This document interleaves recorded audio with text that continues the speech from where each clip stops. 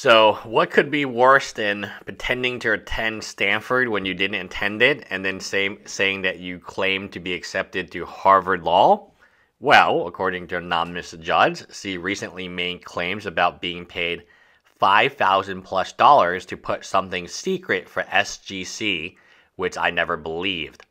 A judge saw her selling 80 plus anime dead judge promos at LD Oakland in 2023, which raised eyebrows because other judges claimed to never receive theirs from the conferences she ran. She has repeatedly used other TO's money like it has been her own without asking, and it has affected events. Ben H. from Maryland claimed repeatedly to have worked directly with Ravensburg on constructing the Locana core rule document, including stating it would definitely be released by X date. It was not, and there was no evidence that the work occurred, with an entirely different individual being hired as the rules manager of the game. Ben H., 20-ish. I can't remember the specific event, but I was at dinner with Kayla and a few other judges. A few of us gamed for the check, agreeing that whoever came in second would get the cash from everyone at the meal who didn't want to game for it. I came in second. Kayla never paid for my meal. Levy W. borrowed a Pioneer deck from me, blocked my messages and calls for months. Anonymous Maryland. At a NRG conference, Kayla claimed to have organized the judge community of the DMV to enforce better wages and working hours. She also claimed to be connecting judges to stores as the area captain used to do.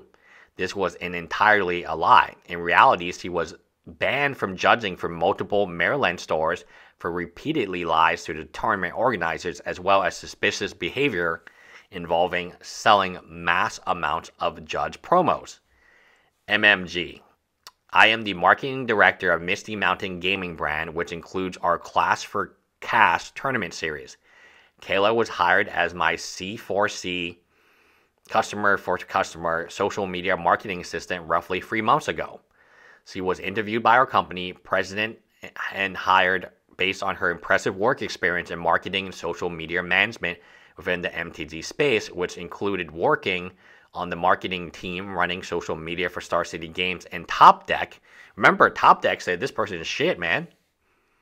Top Deck was on this list, among other reputable established brands in the space. Over the course of roughly 2 months that she worked with us, I met with her several times to resolve issues we had with regarding communication, dishonesty, assigned work not being completed, a very similar experience to the one given by Mikey of Top Deck. Alright, there's so many, we just gotta kind of skip the fluff. I overheard Kayla say to another person that she got 10 of her secret layer giant growths from one member of the event staff, 295 limited giveaway at Magic Con Minnesota 2023, intended to be distributed one at a time to random people at a con, current value $200. So she's been stealing from the player base, man. She ain't going to no Stanford. She ain't going to no Harvard Law. She's just been stealing. She ain't nothing but an OnlyFans model. She was judging a mod. How do you let this OnlyFans model steal from you like this? Magic the Gathering, I'm asking you. She was judging a modern Monday at Level Up. I believe she was playing for the free O. For whatever reason, she had a vendetta against me. My Storm opponent cast Flashback past in flames. I remand the Flashback. Opponent knew the magic call to judge to ask where the card goes. After checking Gatherer, she rolls back to his hand. The wrong ruling, somewhat obvious. Opponent recasts and kills me. Gabby Emerson. I'm not sure if this wholly counts, but we had agreed to carpool for the NRG Lansing from Baltimore, and I was driving down to meet up with her. At the very last minute, she says, "Don't come, we have COVID," with no offer to help me after she committed. Anonymous judge. Last year, 2023, I worked at the event where Kayla was my lead. The event was okay, but as our lead, Kayla would be ready for the day, and the team would still be engaged in various roles at the convention, and she would leave for the day, leaving her team behind still working. One day, she had some Chandra tokens out that have a QR to her OnlyFans on the back, and she knowingly gave one to our younger attendee.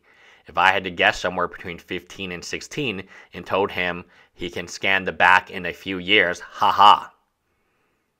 That is illegal as fuck, man. To be perfectly clear, I support and don't condemn SW, but time and place, and that was not the time, place, or the audience you should have been engaged with. Anon. Lied about being friends with the professor. Tolarian community call.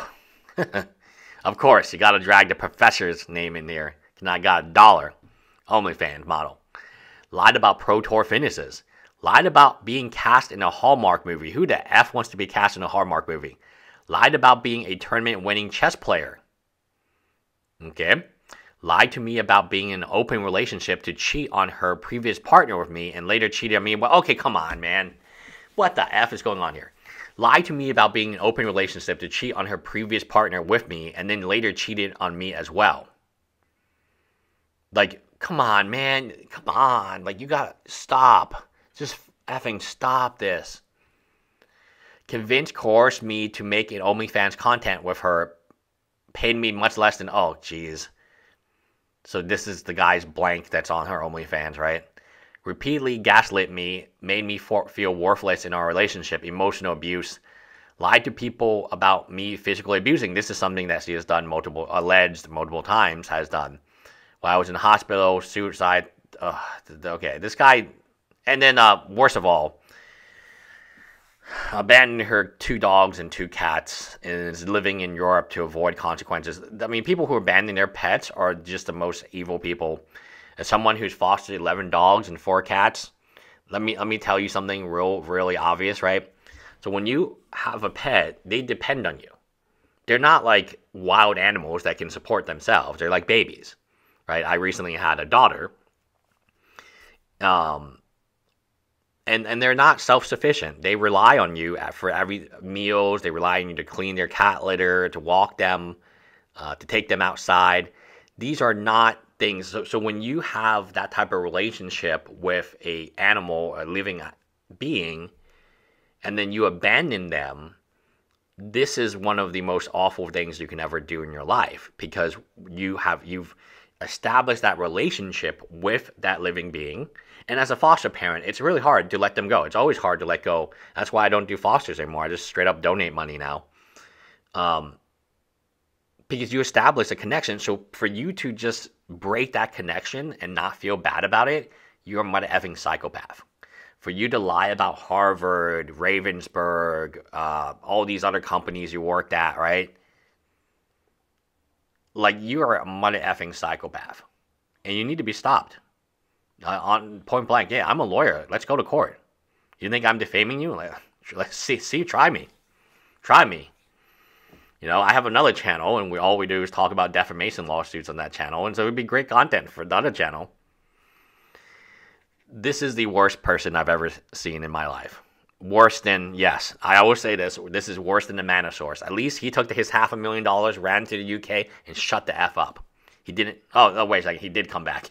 Okay. Scammers, right? They keep coming back to the scene of the crime.